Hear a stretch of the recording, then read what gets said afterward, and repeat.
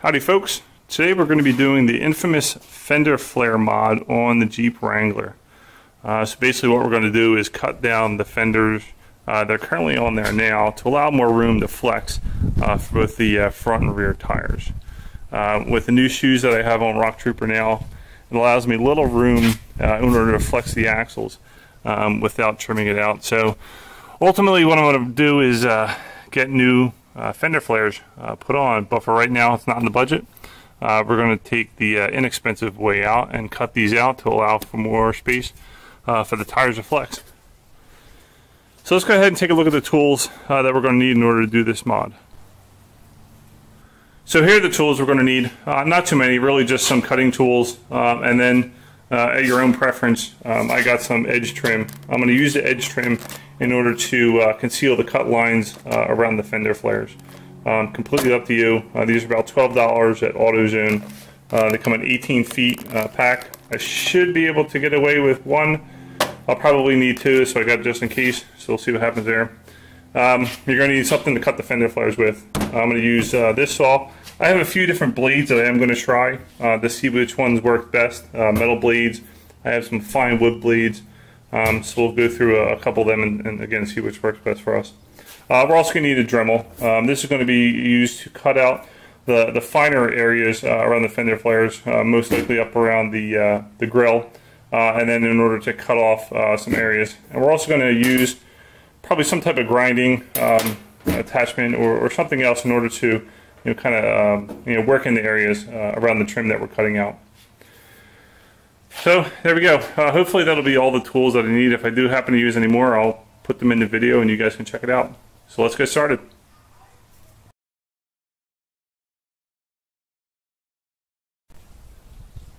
Alright, before I started cutting away, I wanted to just give everyone a walkthrough of what the plan currently is. The plan may change as I cut through, but I wanted to show you what the objective is. Alright, so on the front flare, there is some, it's probably tough to show you guys on video, but here's the support piece under the front flare. Basically what we want to do is cut it right below the support piece. We want to keep this in place, right? We want to have something that'll actually keep the fender flare on there and not flapping in the wind when we're driving down the highway or basically anywhere. So what I'm going to do is I'm just going to start by marking off a line, or maybe just using the Dremel to cut a small line across here so I know where to start. As we go through here, you want to keep your inside flare piece, right? This will keep all the dirt and mud and everything else from getting up inside your engine. So you want to keep this. The goal here is going to be to keep all these inside components and really just cut off this piece of the flare here. That'll give the tire a little bit more room to flex. So I'm going to get the Dremel and we'll cut that out first. And again, that's going to be right there. When we cut that through, we'll see it come through on the other side on the front, and then we'll use that as our starting guide in order to line up the rest of the cuts for the front fenders.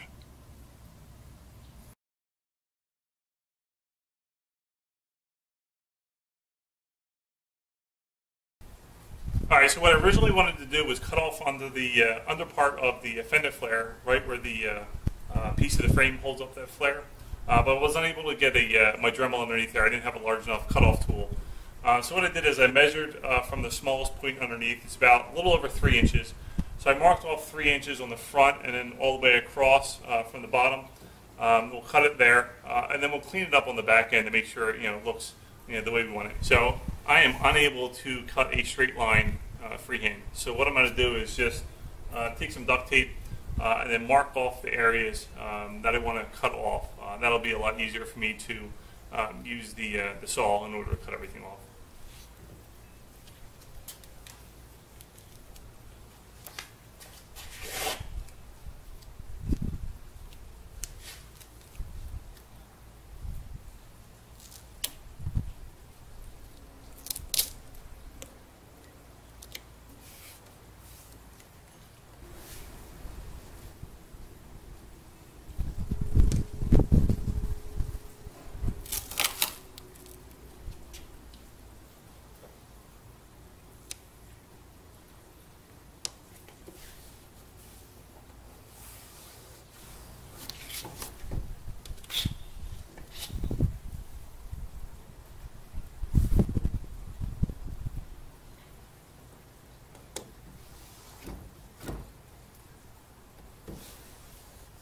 Alright, now that we have the fender flares all taped up in the areas that we're going to cut, we're going to use a Dremel in order to cut out small incision points that we're going to use for inserting the larger small to make the final cuts.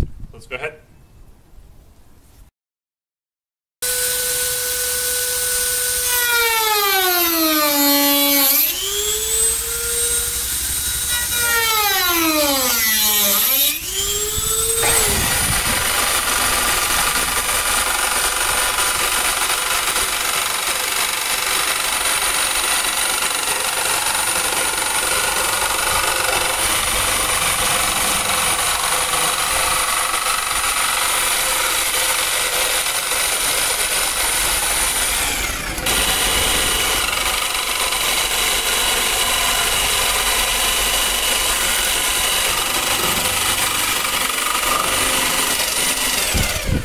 Okay, so you'll see here that we made our first cut. We basically just went from end to end on the front of the fender flare.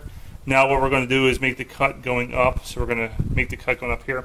Before we do that, we need to remove this light. So you're just going to reach up inside here. There's a little pin, just like all the other lights that the Jeep has. Just unplug the connector right here, just tuck it back here. And then there's this little clip. Actually, there's 1, 2, 3, 4, 5, 6 that we're going to need to cut off in order to get to this this piece off of here. So in order to get the light, though, we really need to cut this one off first.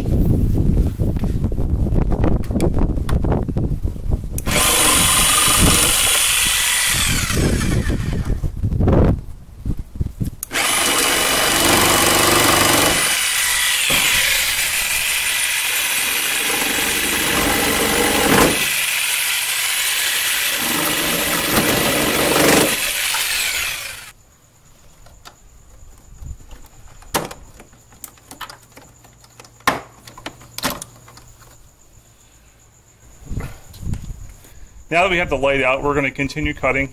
This time we're going to work up the side of the fender flare, starting from the bottom, and we're going to work our way all the way back.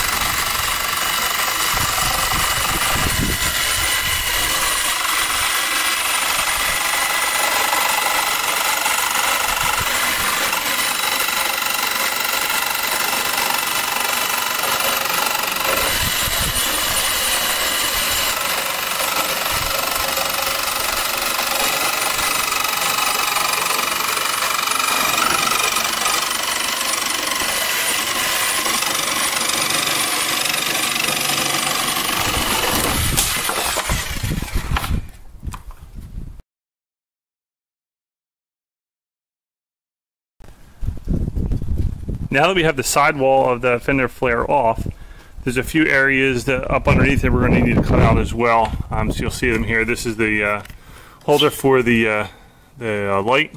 We got a couple brackets here that we're also going to cut off. And then as we get back to here, so this is the inner lining, right? So it has nothing to attach to since we popped off these rivets that were attached here. So basically what we're going to do is wind up cutting it right here along the body, cutting up the side, and then right where that piece meets the body, we're probably going to wind up drilling a hole and putting a rivet or something to keep that attached to the body there. Because again, we want to keep this insert part of the flare still in place to keep all the debris from getting in the engine. So let's go ahead and we're going to cut off these extra pieces up underneath. So we've added a new tool to the arsenal. Broke out the reciprocating saw just so I can get to these larger pieces, these bracket pieces that were holding up the outside part of the fender flare. I'm going to need to little bit longer blade and a little bit more versatility in order to get in there and cut them off.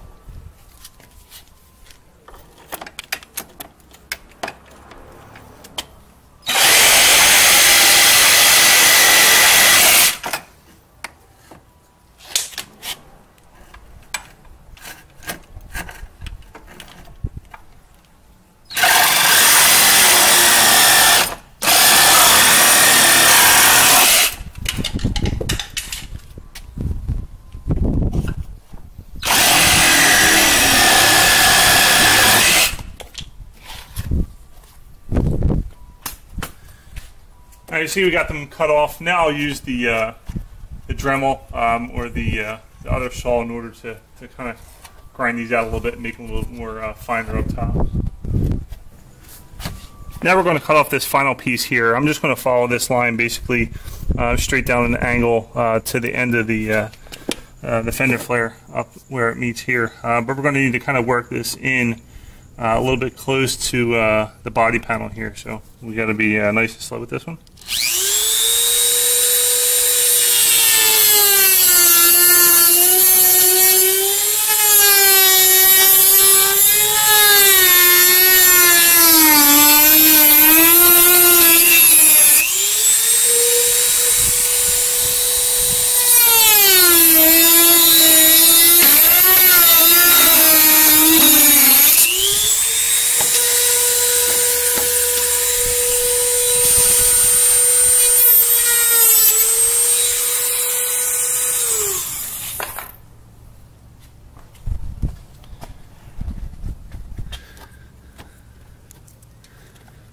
Don't worry about any chunks or unevenness. Once we take the tape off, we'll take a look at it, and then we'll file it down just to get that straight line back again. Alright, so we're looking at here is the passenger side inner fender flare. And since we want to keep this area, basically to keep, again, all the debris and stuff out of the engine compartment, I've kind of drawn a line there on the area that I want to cut, or at least that I think would be the best cut, because we want to keep this rivet here to hold up the fender flare, but we want to yank this part out right here, right, the part that sticks out, but keep this inside part. So if you see the line, we're going to keep this line to the inside part right here. We're going to cut up here, up and underneath, right, because this underneath area is that right there, which we're going to mount back to the body. And then we're going to cut up this line all the way across, and then up to here, and then that should detach it, as you can see here. This will detach it from the inside part of the fender flare.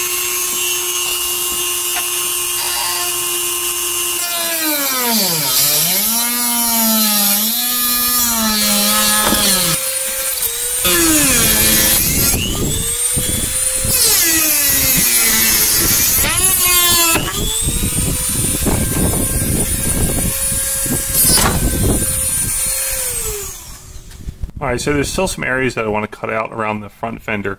So you see here, this is going to be basically the support piece for the front of the fender. I'm going to cut off this piece here because what I'm going to do is just round this up right here.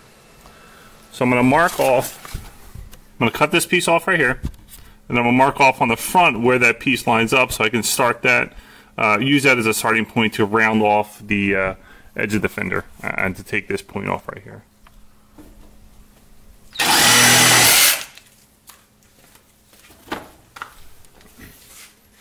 Now I'm going to mark off an area on the fender right after the support where I'm going to start the cut.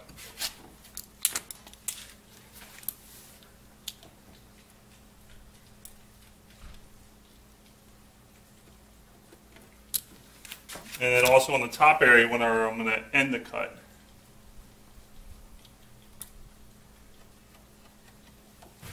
Now since I can't draw a straight line, I just found a plate. You can really use anything with a radius that meets the needs of where your cut's going to be. So I'm just going to place the outside part of the plate.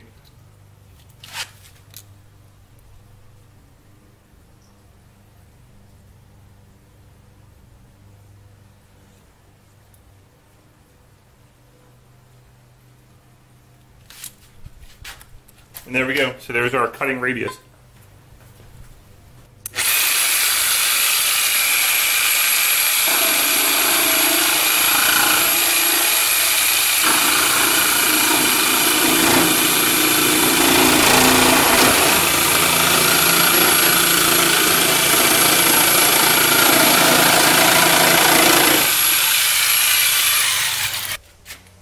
completed the cutting of the exterior part of the fender flare, we can remove all the tape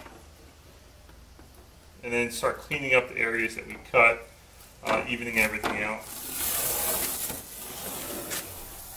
Now we're going to cut the radius for the back part of the front fender flare.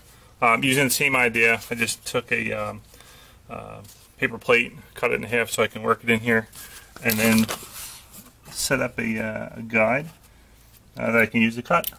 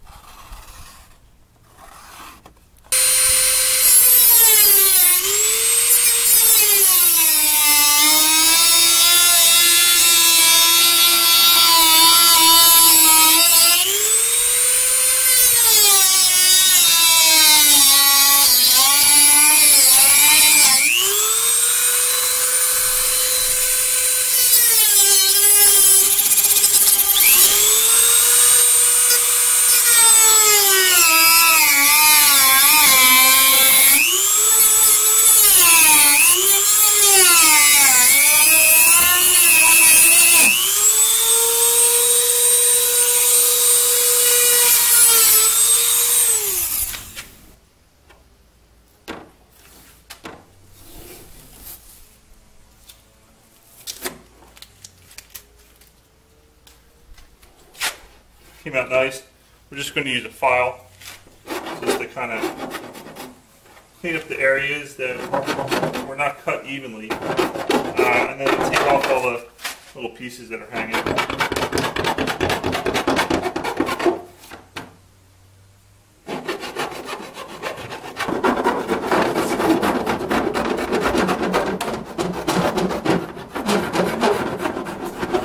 Now that we have all the cutting done on the fender flares, it's time to put on the edge trim. This is completely optional. You can leave it as is, but just to get a nicer, cleaner look to it, just put the edge trim all around the cut.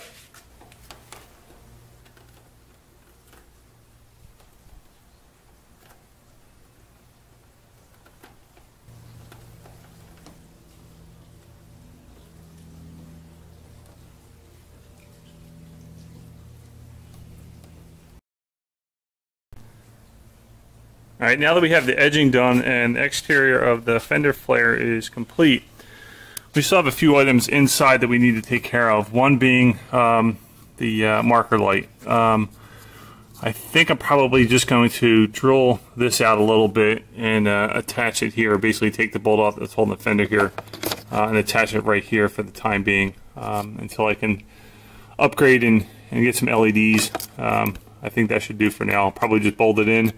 And then maybe take a zip tie or something else and drill a little hole through here just for some little additional As a temporary solution, I just basically zip tied the side marker light up into the frame section of the fender flare. Right here you'll see there's a hole here. I didn't drill that, but I just put the zip ties through, connect them through. At least it keeps the light in place for the time being until I can work out a more permanent solution. Alright, so for the back part of the front fender flare, this is the side that's closest to the cabin area. I was going to drill a hole into the frame, but I decided not to do that. I think I'm going to look for a clip that I can use to connect the plastic piece here to the lip of the frame right underneath. So you see here, here's the frame and here's the plastic piece. If I can connect those up somehow and keep them in place, just the tension from this piece being tucked behind the body will keep it in place. Alright, doing the rear fender flares are going to be much easier than what we did on the front fender flares.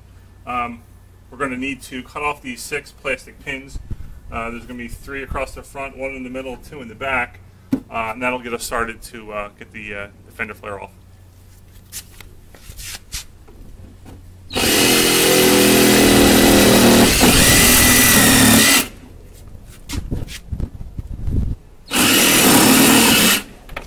Now the same as we did with the front fender flare, we're going to tape out the back fender flare, because again I can't cut in a straight line. It's going to make it easier if I just tape it out, follow the line to cut it.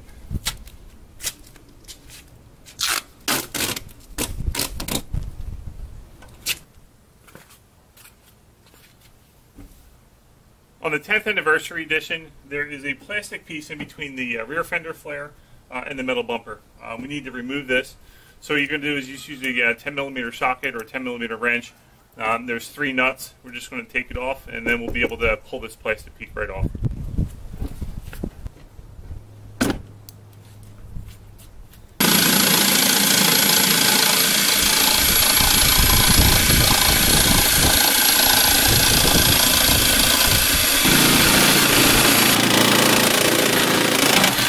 Now that we have the exterior piece cut off, we're just going to basically pull this out. This is going to be the inner lining.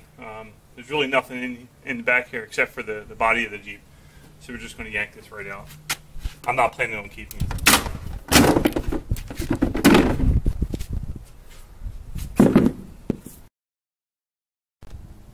So here's a close-up view of the rear fender well that we took the fender flare off of, right? So really nothing back there that we need to be concerned about. Probably get some mud and some dirt and stuff like that up there, but it'll be easily cleaned out without a problem. What this just leaves for me is a lot of room for some customizations later on. We'll have to see, maybe put a rock light up inside there for the rear tires.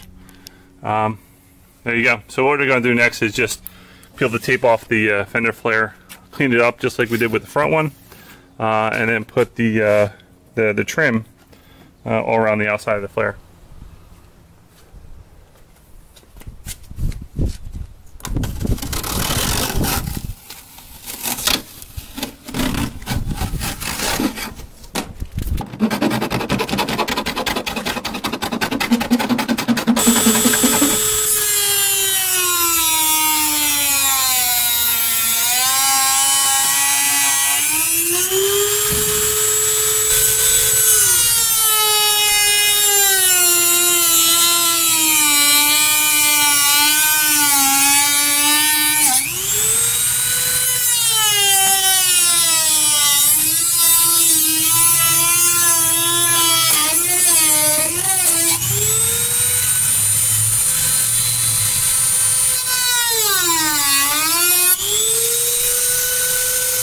Alright, front fender flare cutting is complete. We're basically going to do the same thing over on the driver's side that we did the passenger side. There shouldn't be any differences. There it goes. So it gives plenty of space for flexing up front. Let's take a look at the back. Same thing.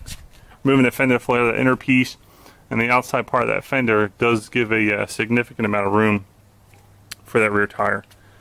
So same process we're going to follow on the driver's side, the rear of the Jeep, and we should be good to go.